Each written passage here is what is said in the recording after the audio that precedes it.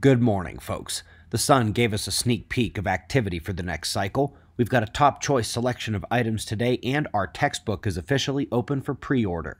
Let's get started at spaceweathernews.com, and we find the last 24 hours on our star looking like the last many until the end of the sequence, top right. There wasn't much in the way of umbral confined plasma to eject without large sunspots, but we got an excellent look at the flare eruptive CME process involving those large looping arcs above the surface. It is monitoring the sunspot magnetism that one can forecast the interactions and destabilizations of those fields. If the sunspot hadn't decayed and it actually engaged considerable plasma in its umbral fields, there would have been a tremendous CME instead of the tiny one we did get. Otherwise, space weather is quiet. Solar wind continues calming and, along with it, geomagnetic conditions. A quick note. We debunked the magnetic field event in Science and Data detail yesterday, but all you really need to debunk these recent stories of some major magnetic field event is the fact that you heard about it.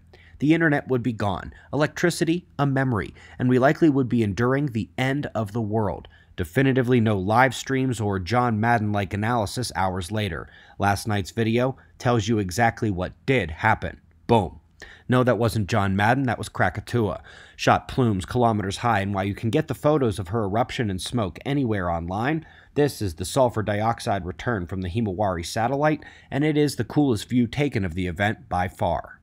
Otherwise, the top lithospheric event was a large blot echo in the Philippines. Also, western US a bit more active than usual once again.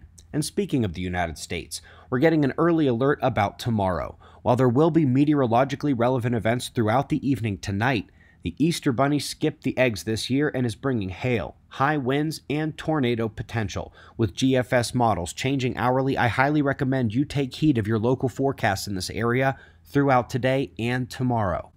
Up first in the science news, something super cool. On the left, you see what you're used to seeing as the ocean floor on global maps, and on the right, where we are now using multi-band scans of the ocean floor. The paper is linked below, is free to read, and there's much more than just one square comparison from before and after. Lots of excellent maps on that link, also making me rethink the name of the Antarctic ridge since it smiles up into the Indian and East Pacific Oceans. We've got the first step in a multi-study analysis of local magnetic fields, not local like your neighborhood or our planet, but those residing just outside the solar system. While this is going to take some imagination, this is about half the visible sky from just west of galactic center at 0 degrees to a bit well east. Eventually, they hope to tease out the heliospheric nose effects and just map the fields of the galaxy, which is exceptionally useful because of the fact that modern astrophysics puts it as a rippling galactic current sheet, just like the sun's and any sphere magnets in an electric field. And when a star crosses it, there are two potential nova triggers coming in the wave. More on that in a moment. Up next, this is a good one. Obviously, the atmosphere has natural heating and cooling processes, especially the latter at nighttime, out of the sunshine.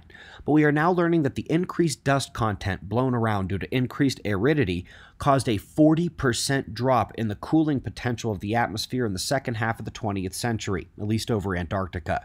This is a huge problem for those who want to blame CO2, as this is the first ever reconstruction of this dust radiative forcing for Antarctica, and by the way, you can't do those studies outside the poles because rain and wind wash and mix the samples that fall.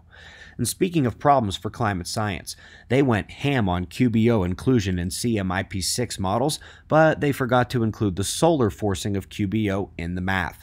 They find that there has been little variation in the accuracy of the models, and folks, this reveals the key next step after what's happening now. While solar particle forcing is getting into the game of climate science in a number of ways, not every correlation discovered is coming with it, and one of those seems to be its correlation forcing QBO. Luckily, the climate scientists of tomorrow get a fresh look at all of it in classrooms the world over this fall with the third edition of Weatherman's Guide to the Sun. Our third textbook is available to pre-order at spaceweathernews.com/publications. There is also a link to that below the video. Our third edition has gone from 200 pages to 300. The 200 paper citations in the second edition has become 500. The full bibliography and numerous other resources are available on that page.